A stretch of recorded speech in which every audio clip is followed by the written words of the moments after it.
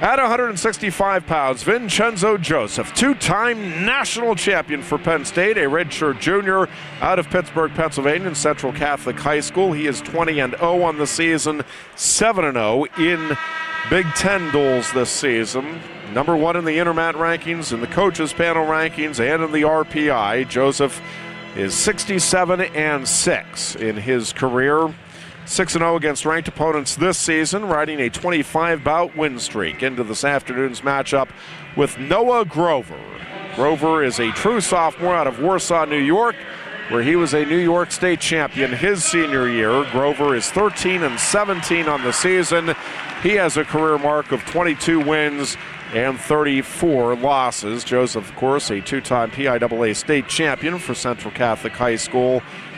Also finished third as a sophomore and seventh as a freshman in high school, went 136-21 in his high school career. Joseph, third most dominant wrestler in the country, averaging 4.95 points per bout for Penn State this season, behind only Bo Nickel, who's number one, and Jason Nolf, who's number two in the national most dominant rankings. Joseph over under tie up here.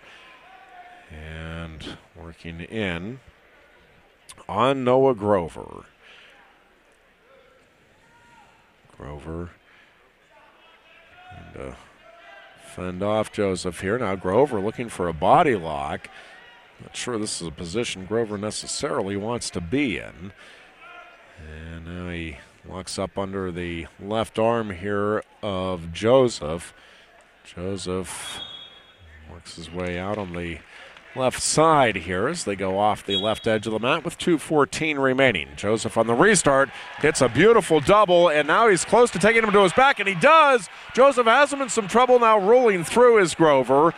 No near fall points there for Joseph. It's a 2-0 lead. Now Joseph locks up the cradle. Here we go. Vincenzo Joseph gets the pin in 103.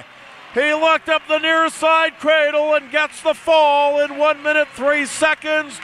Back-to-back pins for the Nittany Lions. And the Nittany Lions lead this dual meet 25-3. Vincenzo Joseph with the 12th pin of the season.